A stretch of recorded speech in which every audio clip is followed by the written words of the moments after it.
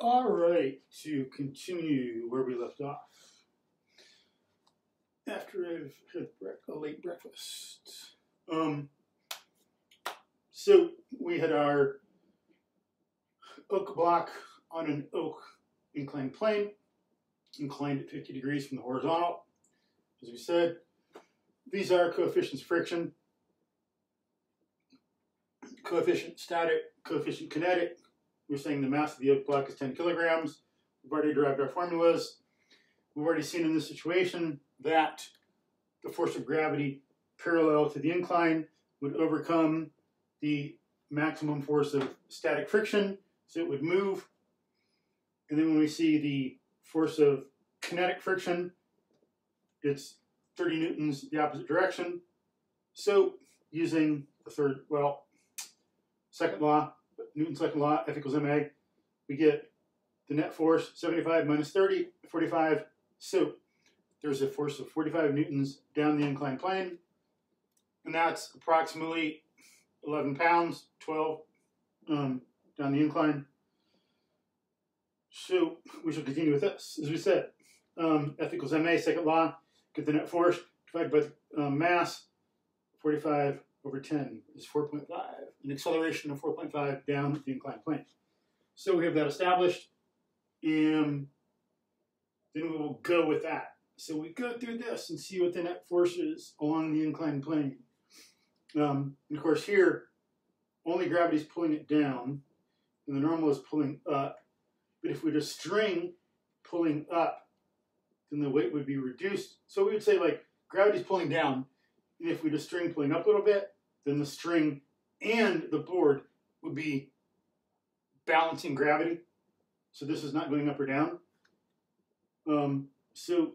Perpendicular 63, let's say we're pulling with 5, then a 63 Newton force of gravity, 5 opposite it, then we'd only have 58 on the board. 58 plus 5 would balance the 63. There's things like that we can consider, but let's look at going down the inclined plane. Okay, so the 63 minus 5 to get 58 for this, we subtract to get kind of like in this situation. So we're doing that already. We have 4.5 meters per second squared. All right, so let's say we've done this analysis, and then we can go acceleration, 4.5 meters per second squared. Then let's say that the object starts out at 7 meters. How about, I don't know, yeah, just 7.1 meters up the board. Let's say from the bottom to here, 7.1 meters, to this point here. Make sure it's all clear, to where it comes down. From here to where it's going to come down to the ground, 7.1 meters. So what's the velocity when it gets to the bottom? We just use the information we have now and do our equations in motion. So we know we have A is 4.5 meters per second squared. D, or S, D for most people, S in IV speak, is 7.1. It starts at rest. Initial velocity is 0. What's our final velocity? Write down your given, please. Then match up the letters. We have these 4 things. We look at our equations of motion. We see which equation has these 4 things in it. Then it's obvious that we use v squared equals u squared plus 2as, or 2ad. Plug in our numbers. V squared is 0 squared plus 2 times 4.5 times 7.1.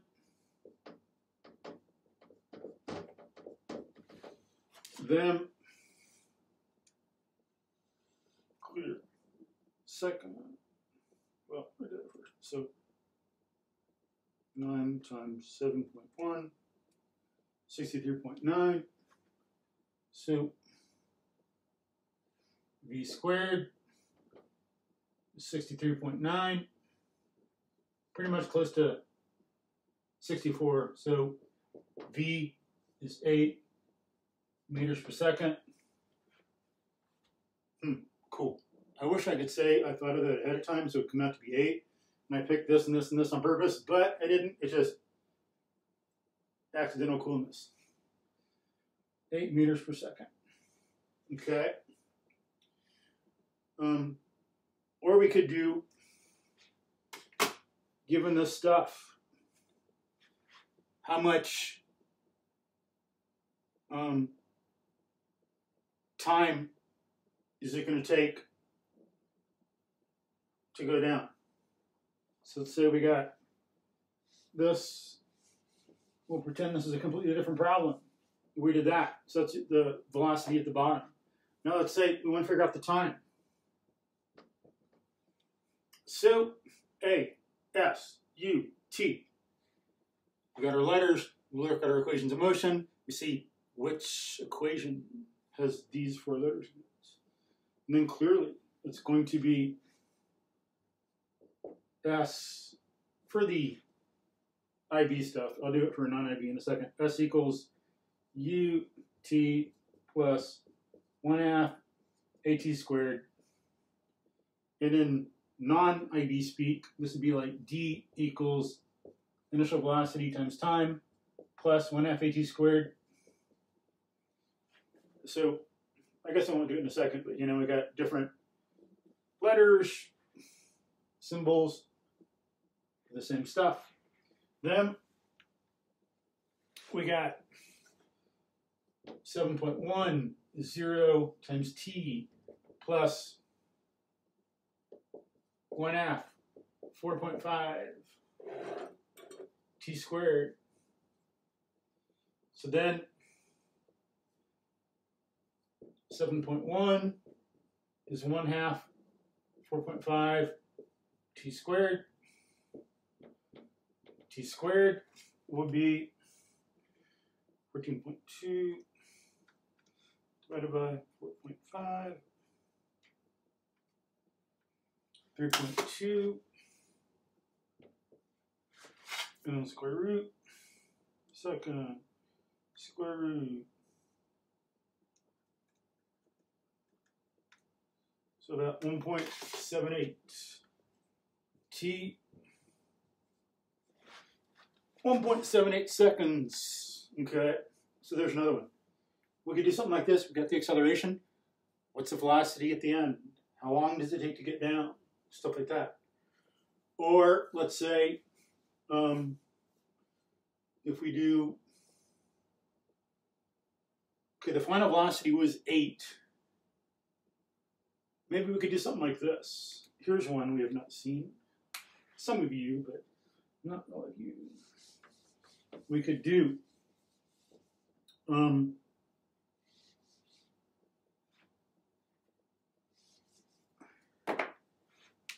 how far does it travel?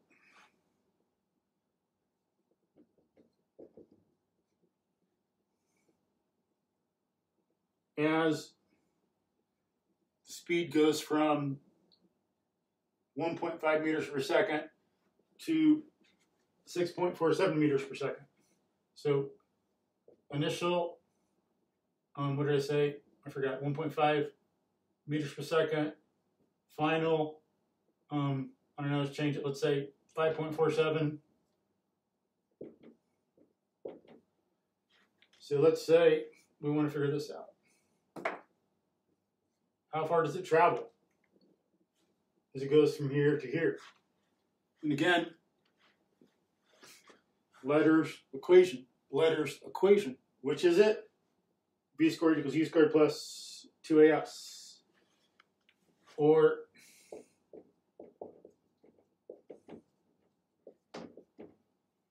in non-IB speak, V final squared is V initial squared plus 2AD.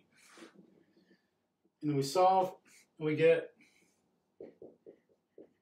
5.47 squared equals 1.5 squared plus 2 times 4.5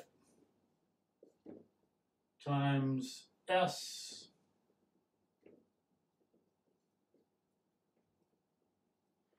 then we work it out. So 5.47 squared minus 1.5 squared equals 27.7 approximately equals 9S, because 2 times 4.5 is 9.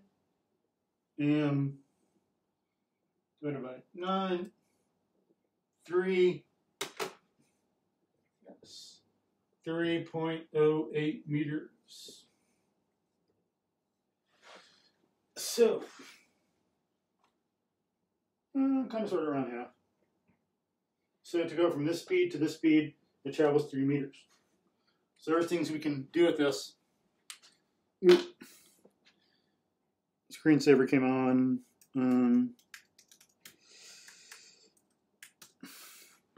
Okay, so we can start with the acceleration that we figured out from this stuff, and then do different things with it depending on what we want to know, what you're asked, and all that in a certain situation. So cool. And there's other things that could be done, but there are some examples of getting the inclined plane situation and applying EOM, equations of motion. Enjoy.